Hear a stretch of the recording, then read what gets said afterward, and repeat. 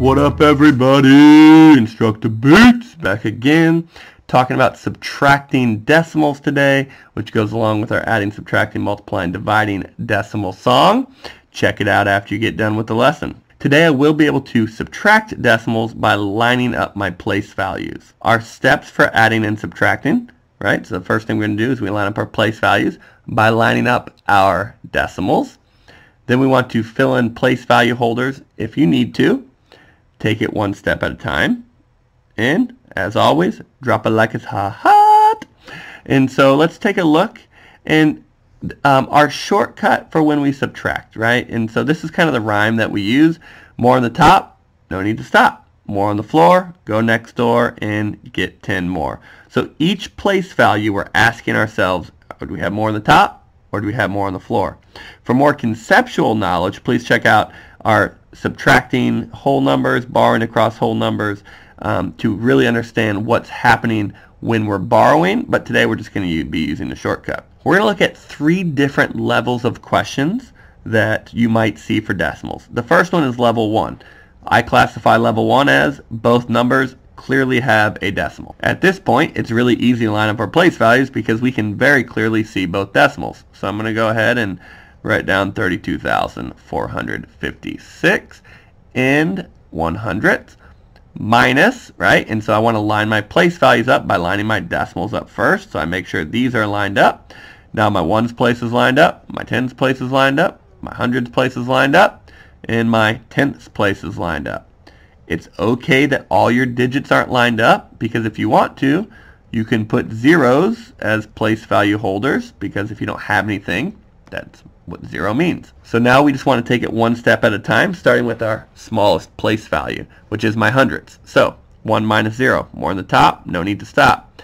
0 minus 6, can't do that. More on the floor, go next door, get 10 more. So I'm just become a 10 hundredths.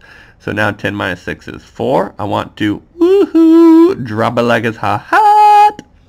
5 minus 2, more on the top, no need to stop. 5 minus 3, more on the top, no need to stop. 4 minus 5, more on the floor, go next door, get 10 more.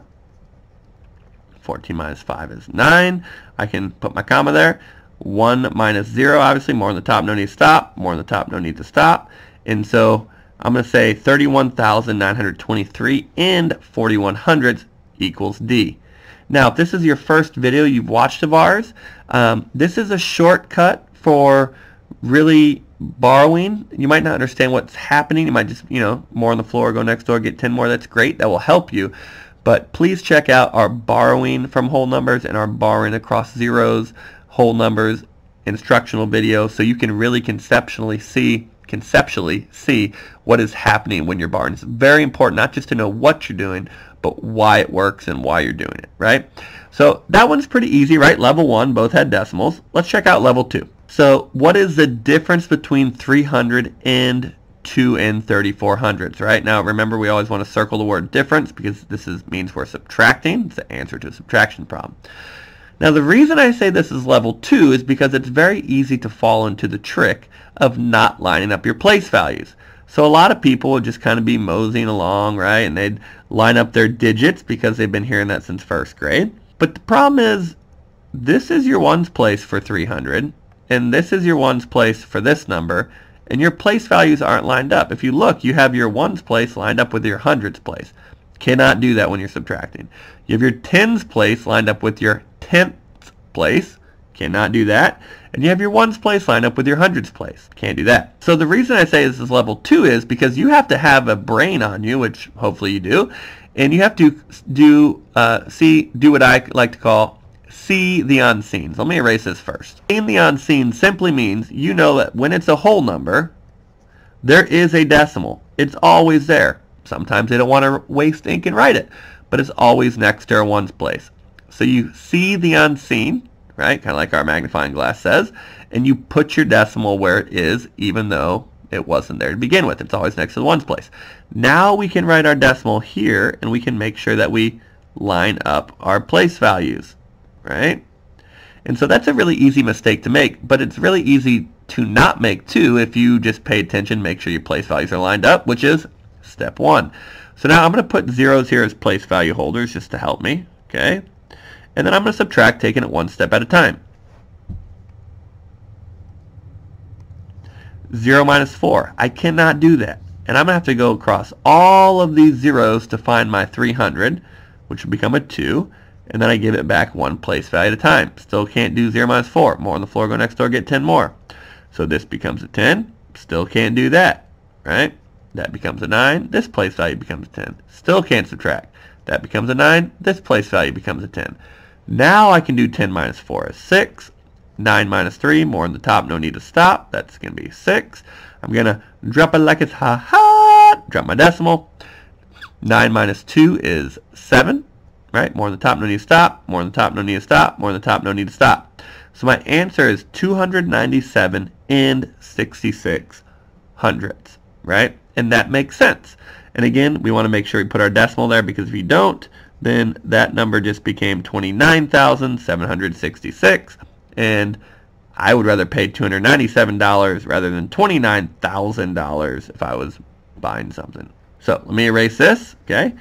In honor of you seeing the unseen, we are going to erase right here.